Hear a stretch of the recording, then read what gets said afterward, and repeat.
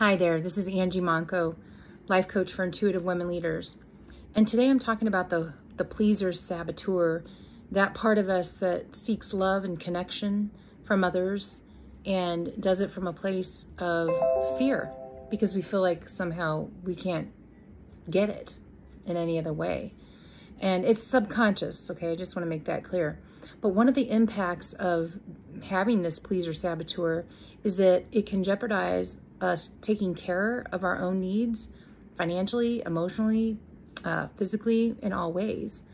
And for the woman leader, if you can imagine, if you're not able to take care of your own needs and you jeopardize that, you give yourself the scraps and you're always getting everything last. You know, you put everybody before you and you sacrifice yourself.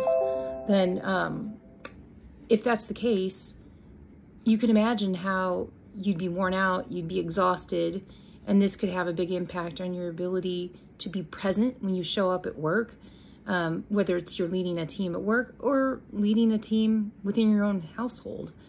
But it would have a big impact. And so I just want you to be aware of this. And if you want some support in reining in this Pleaser Saboteur, I'd be more than happy to support you with that. Go to harmonyharbor.com to my contacts page and check that out. And I look forward to connecting with you and supporting you in a way that you've never been supported before. Thanks.